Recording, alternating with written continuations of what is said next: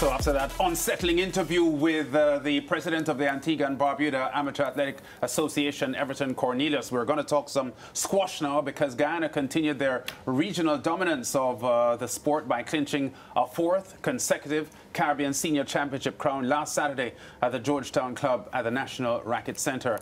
Playing in front of the home fans, the Guyanese totaled 64 points to edge Barbados, who finished second on 60 points, with the Cayman Islands taking third on 54 points. Now, instrumental in Guyana completing its four-peat was Ashley Khalil, as she and Ashley DeGroot dominated the women's doubles category, eventually taking gold ahead of the Barbadian pair of Haywood and Suleiman with scores of 11-3 and 11-9. And we are expecting to talk to Ashley Khalil in a short while. Guyana, a powerhouse in the sport of squash for decades now, and not surprising that they're continuing to add to their long list of successes in the sport. Yeah, okay, so we have her. So let's go right away to her. Okay, yes. Ashley is now joining us. Ashley Khalil, let me start by congratulating you and your teammates for winning the team title for the Guyanese for the fourth year in a row. How difficult was this one compared to the previous three? Thank you very much for having me. This year, we were quite, the team was similar to the other teams, with the girls being a little older and, well, the guys, similar lineup as well, but our youngest player just out of juniors playing his last junior CASA this year. So most of the players were actually old to the team, but I guess having the support from the home crowd made this a lot better for us. Yeah, and talk to us about the home support and the fact that you were playing. I gather that you have a brand new squash facility in Georgetown now. How impressive is that facility, and how enjoyable was the experience? Playing in front of the home crowd was incredible. With the coverage from our local network, and with the government just finishing the brand new racket center, which has now 5 singles courts and the first doubles court.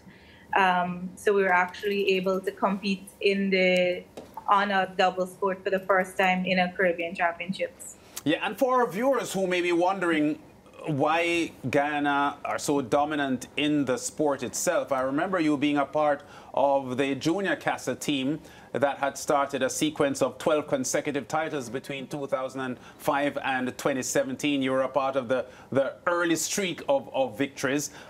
What is it about Guyana and squash that, you know, really transcends to the success? Well, I know we have a very strong junior program where we set Saturdays we put aside strictly for training juniors, and then coming up to any Caribbean Championships, either senior or junior, we would prepare at least 3 to 4 months in advance with 6 days a week training for our entire team, with fitness, racket sessions, just endurance running, which would include like running in the park.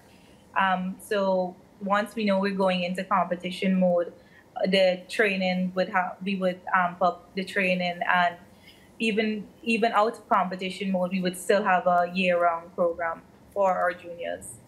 Yeah, Ashley, have you always wanted to play squash, and where or when did you recognize that you wanted to do this competitively? Funny enough, I actually started as a badminton player, so I used to play badminton for Guyana first, and then a few of my friends switched over to squash, and they asked me to try it out. I tried it out, and I loved it, and ever since I've never looked back. I actually play more squash than I do badminton now. Yeah, and are you pleased seeing that you've been in this sport for some time, as Lance mentioned, you know, competing in juniors and now, of course, on the big level? Are you pleased with the direction that this sport is heading? Yes, I'm very pleased, because squash actually, for the first time ever, has just gotten into the LA 2028 Olympics. It's now recognized as an Olympic sport. So I think a lot of great things are happening now for squash. not only in the Caribbean, but worldwide. Yeah, Ashley, I remember 2022 when you came to Kingston and won the women's singles title at the Senior CASA Championship. And I think at the time you labeled it as the crowning moment of your career, something that you'd always wanted. 2 years on, the trajectory of your journey, how do you feel about it and where you are now? So 2 years ago, yes, I did win my first ever singles title. Still up to now, the only final that I've been into. I think with squash going into the Olympics now, a lot more players are playing professional squash, so the competition is becoming a lot tougher. So for me now, for my journey personally, I just need to get back to the strict training schedule and putting in a lot more time on the court. And hopefully you could see us in LA 2028. Yeah, and in terms of the journey to LA 2028, based on what you've just said, clearly this is something that you are eyeing. What does it look like? How do you get there?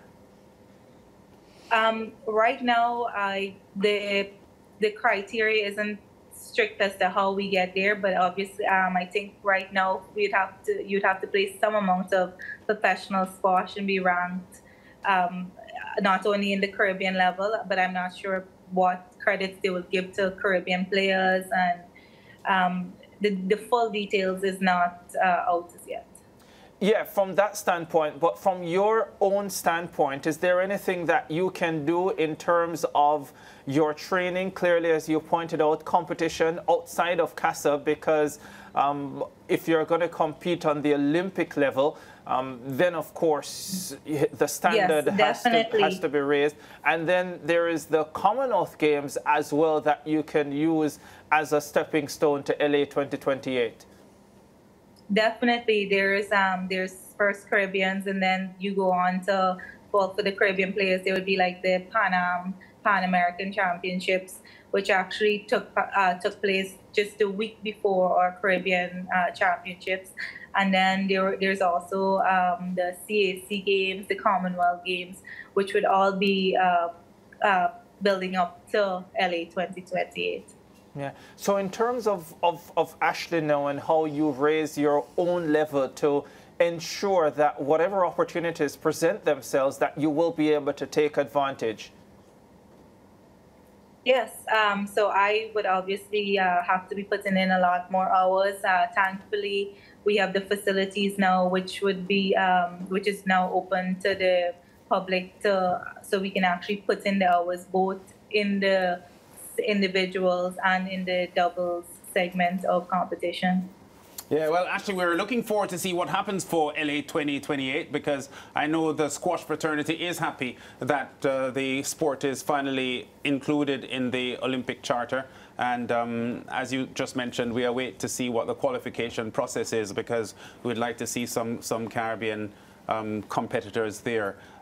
Congratulations once again on the success. I know you had to do it too without your most celebrated squash player, Nicolette Fernandez, who was away in Europe winning her second consecutive World Masters title. So she missed out on it. But the fact is that you were able to get the job done without her. Yeah? I'm not sure if she heard that. Yeah. It was tough without her, but it was done, and huge congratulations to her for winning her second Masters title. Yeah, and Ashley, by the way, you should try tennis. It's a great sport. And you will enjoy it more than squash. And you can give Ricardo some tips.